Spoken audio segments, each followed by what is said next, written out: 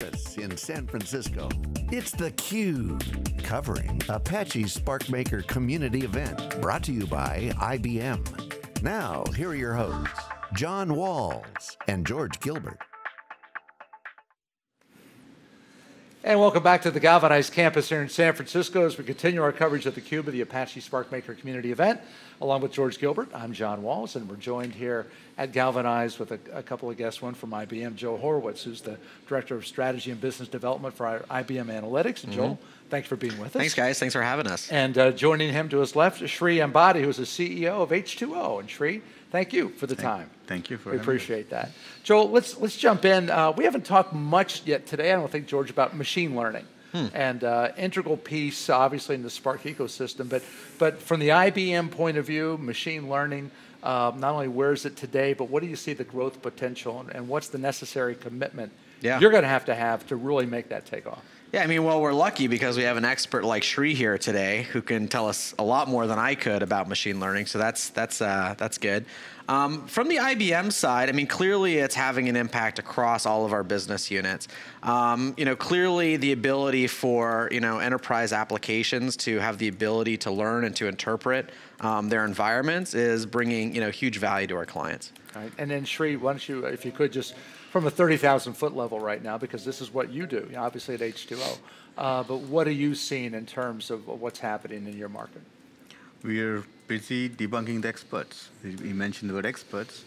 The money ball for business is on, right? And the money ball is basically, there is no expert, data is the expert. And in many ways, data and analysis, data science, has transformed lots of our businesses, and they're finding value not just in their vertical, but in a horizontal they're building around the data and the community they have built. And they're trying to defend that community with beautiful data products, and that's kind of where the revolution ahead is for.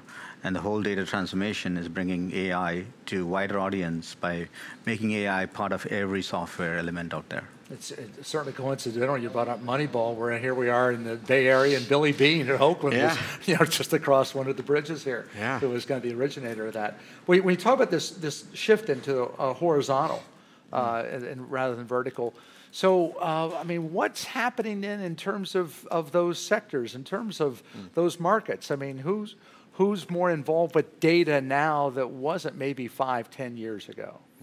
So the value chain, I mean, the values have shifted from physical assets to digital assets to kind of virtual assets.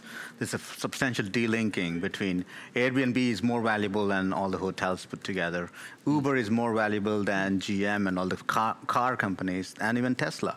And why? And the answer is that they're able to truly bring data to community and build a real trust-based ecosystems around the core product they have. So it's no longer about product value, it's about ecosystem value. How can you bring external interactions into your company so you can take advantage of the data you have and build a wider ecosystem? And I think that's kind of the true thesis of how data is able to touch not just your vertical, but all the the adjacent verticals that you have in the core business. So if you're an insurance company, you can be informing car companies, you can be informing health companies. You converge all these different siloed verticals into a very, how can I make life better mindset? And I think that's kind of where we're seeing transformation. I mean, software was the original horizontal, but even software companies, much like IBM and others, are building verticals where they can go really up the chain, solve problems, not just sell technologies. I just want to add to that, Ben, if I may. I just signed up for new insurance yesterday, and as I'm going through that application process, all online, not even talking to anyone, there's a little checkbox, like if you own a smartphone, you install their app, and they'll automatically discount because they can track your driving, and they can use things like machine learning to basically tell and predict, frankly, if you're going to be a good driver, bad driver.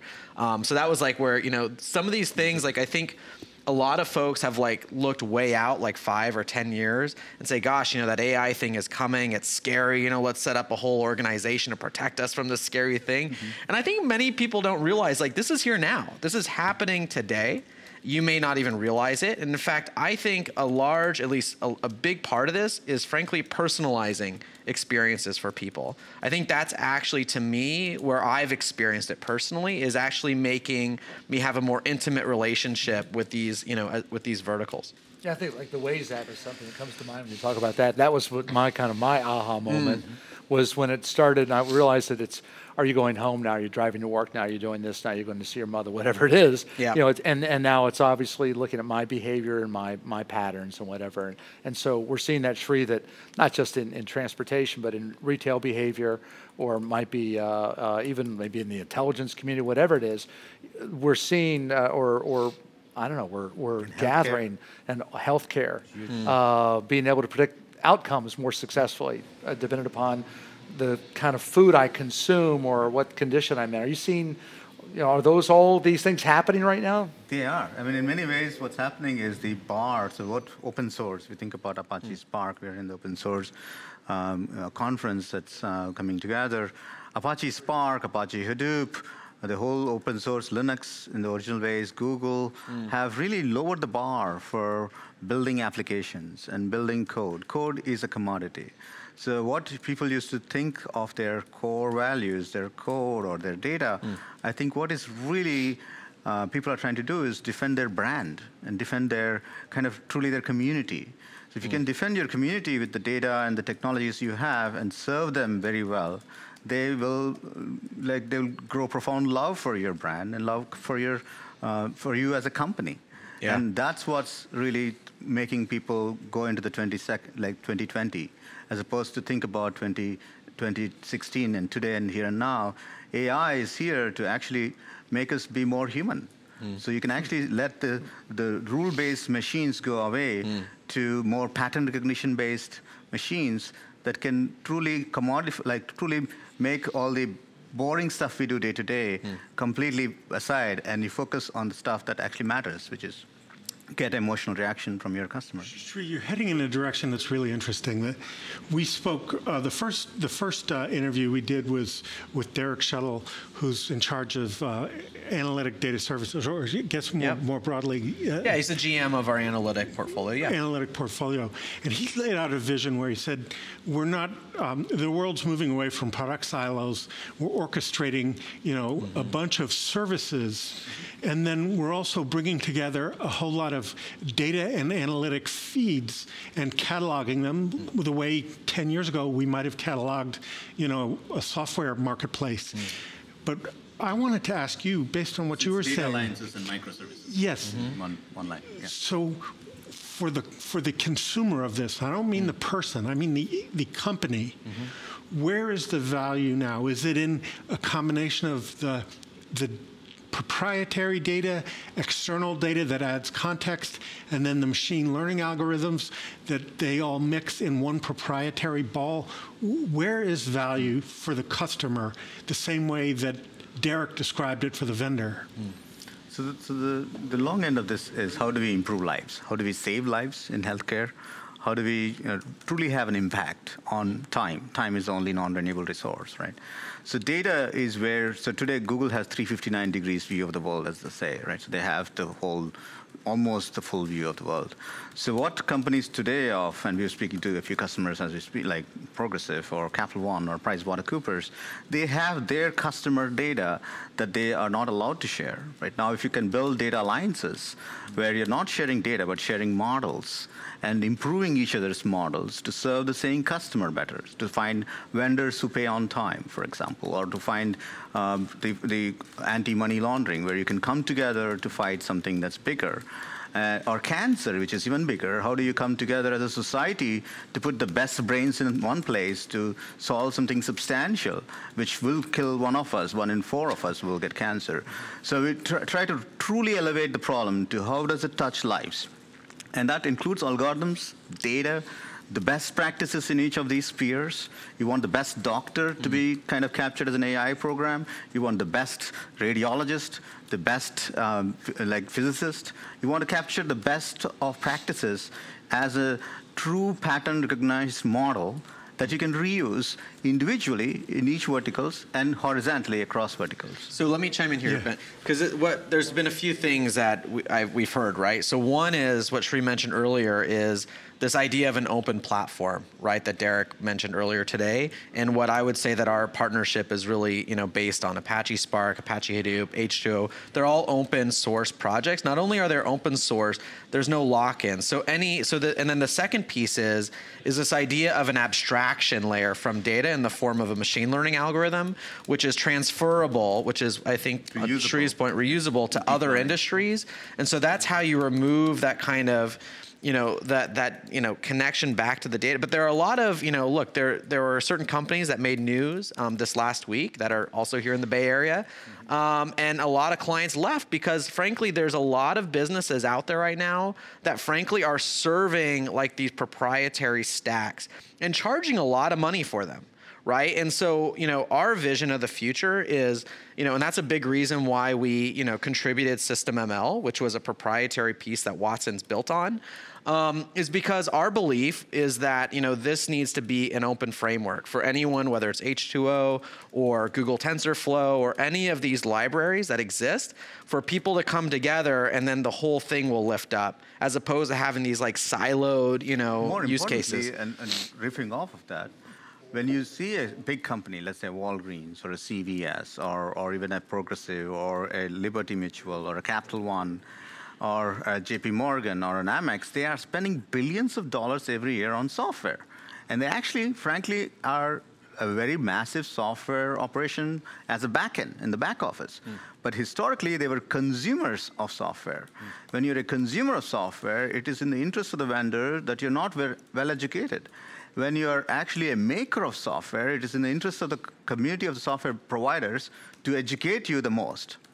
So open source is about a maker culture. So you're making software, and we are infecting that culture not just to us, but to other software companies, powerhouses like IBM, which have, they've started software in the hundreds of years ago, right? Sort of many ways. And so you have IBM, Microsoft, Google, truly embracing open source for the first time ever. And that's actually a very fundamental change. Amazon as well, they've open sourced the deep learning recently. So what you're seeing now is the ability, the need for building ecosystems of software makers. And that's coming into the verticals, into traditionally companies that did not think they were software companies. So I think that's the bigger change that's happening, where 4 years ago, they would ask us, how will you make money if you're open source? I think 4 years from now, they'll ask you, how will you make money from software in general? Whether it's open or closed, because the money in the actual code has become a commodity truly. So the money isn't actually the value up the stack. And that's kind of where it goes back to your question. Okay, so let me add, or let me try and clarify one thing. So assume the regular, the traditional enterprise app that's coded, it has its infrastructure, it has its, business process rules. And now we want to share these models. But the models, so much of the work in making them work is in tying them to the data. And the specific, the context. And that's different across companies. So how do you make that a relatively friction-free? It's a good question. I think the API economy is here, right, sort of. And so truly the data products of today are going to have more APIs to become almost like a pipe in the grand scheme of many operations in a pipeline. But if you think about deep learning, it has, for the first time ever, pickled how people look at things. So the vision deep learning that's used to identify cats can be, it actually does edge detection, so you can actually detect edges anywhere. So you can actually use it to predict what is the name of this carpet. So that cat model is useful after all. Yes, indeed. And so all of ImageNet has led to kind of this like embracing of deep learning and explosion in deep learning. You can actually predict what's the shingle of the roof using the same kind of model. So, and then use that to predict how long the roof is going to be there. And so the insurance companies can suddenly start replace this roof instead of waiting for the catastrophe to happen. But will the insurance company have their own deep learning model? Or there's a bigger question. Subscribe? There's a bigger question. Okay. So the challenge isn't so much that, how do you apply arguably the model to to different data sets. I think that's being sorted out. I actually think the bigger challenge is, frankly, a lot of the data that exists is dark, meaning it's paper-based, frankly. And it's not even digital today. And I think digital is often used synonymously with marketing. That's not what we talk about when we say digital. It's actually this, I mean, you have a notepad there, right? I mean, I can't, do anything with that until you digitize it in some way. Take a picture and we can run a model on it. Whiteboards every day, right? You got to point out them an old-fashioned guy. No, I'm just saying, like, so that's, that's where we'll get to. And so a lot of the business that's conducted today is still very much paper-based and it's not digital. So, there's not a lot you can do with that. Or completely audio, video. Yeah. But I think the crux of your question is there's lots of reusability.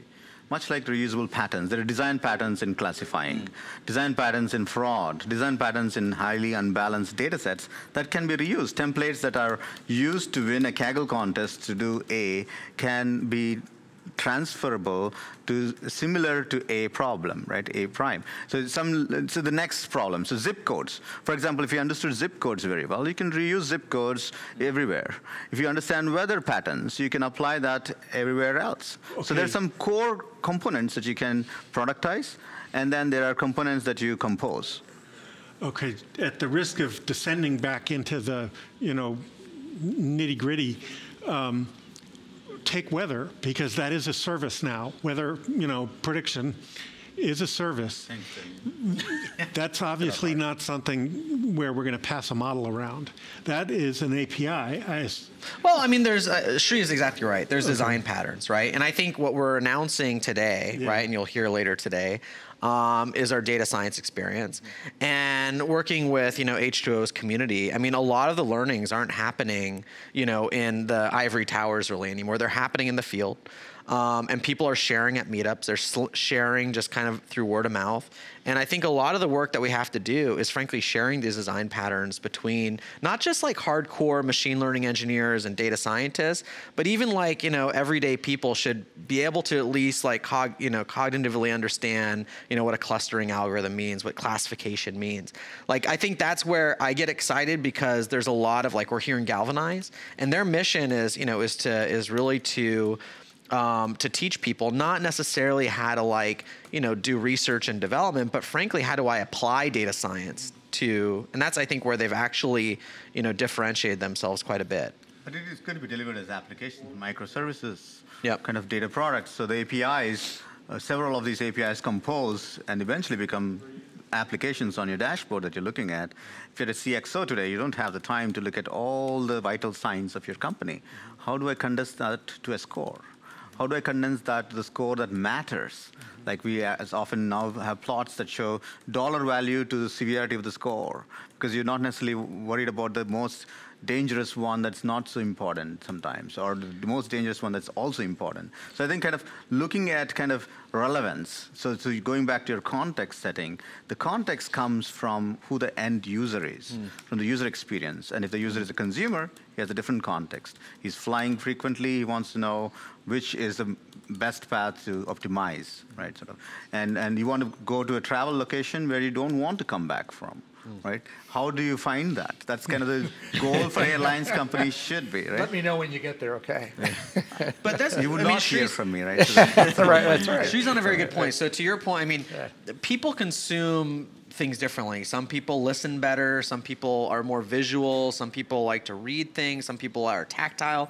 So I think we shouldn't limit ourselves in terms of how will people consume data products. Some people play games, and some people are immersive. The next bend in this corner is immersive intelligence.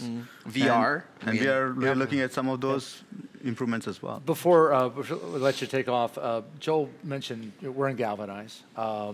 You're sitting next to a guy wearing a long sleeve T-shirt and with a company that has put all the chips on the table on open source. I mean, what does it say to you as a partner about kind of IBM and their culture, their mindset in general? I feel like I'm on exhibition here. It looks good. It looks good.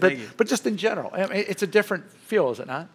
It's powerful, right? So it's kind of the, if you think about when Joel wrote a blog in KD Nuggets a few years ago about R versus popularity of R versus like SAS and other closed source ecosystems. And it's really interesting to see that R, Python have really, like as open source movements, brought data science to life in some degree. And now when bigger companies are embracing them, they're bringing a lot more real software experience into it and channels of distribution. And we, as software companies, traditional startup, community-based open source companies, are looking at bigger companies now voting on open source.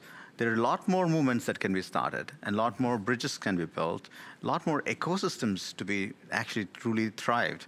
So how do you build ecosystems in an open source? I used to call it biz dev in the land of open source, is you actually take Spark, put H2O in it, and call it sparkling water, right?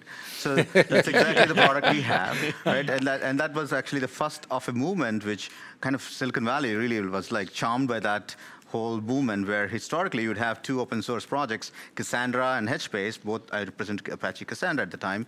They would really like go to like little limits to show off each other's strengths, right. And actually the sum of the parts is actually less than the whole. And if you can build an ecosystem where you try to raise a forest, not a tree, right? Yeah. And a forest that is really like a real tropical forest, very rich. Some people are good at the birds. Some other trees are good at just giving lots of grass and food and sunlight. So all of that builds a very thriving ecosystem. I think what we are seeing now is a multipolar software world, which is great. Multipolar, like you have Apple, you have Google, you have Amazon, you have IBM, you have like all these really cool, thriving ecosystems. But also the next level of what I call the integrated platforms. The software platforms were always there. What we're seeing now is giant platforms that are integrated, an Uber or Airbnb. They are examples of these, or Predix, GE.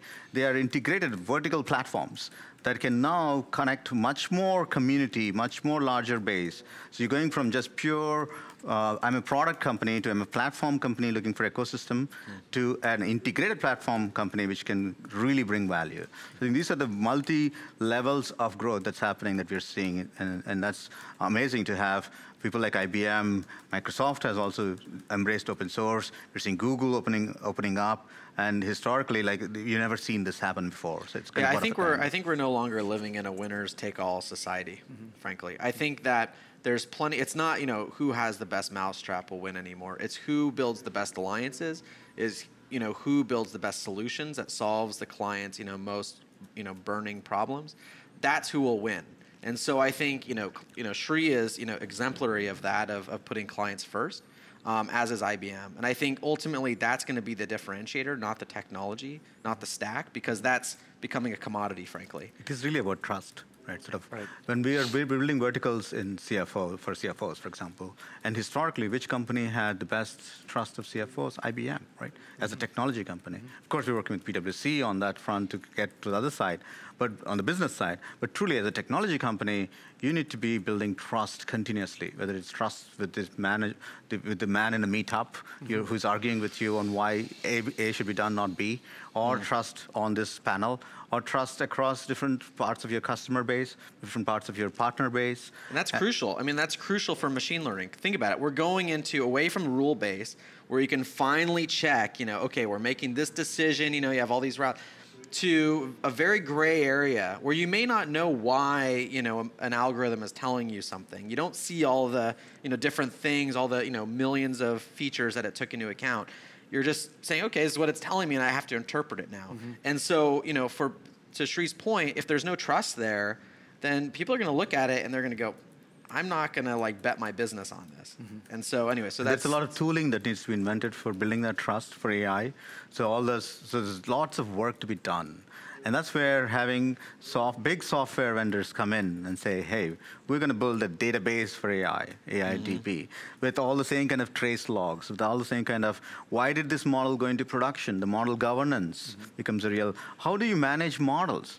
It's the same, it's as difficult as managing humans, which is very hard, right? Sort of governance is no longer who touched the data and did what to it. It's a matter of, how did we arrive at this decision? Right. Okay. It's a consensus. And actually, more importantly, different hospitals and different banks are trying to come together without sharing data, but share models and fight difficult to trace diseases, difficult to trace habits, behaviors, user-based analytics. And it goes back to where Joel started with, personalization, almost hyper-personalization. There are 6 billion people on this planet. Can I personalize every service he needs to the point where he's as happy as God? Or she needs. That's right. We were talking about a collaborative spirit that is certainly alive and well and is driving this community forward. And we'd really appreciate the time for both of you. I know it was a very busy day to spend with us and talk about that. Great. Joel, Sri, thank you. Thanks, guys. Thank you for having us here. More on theCUBE right after this. Yeah.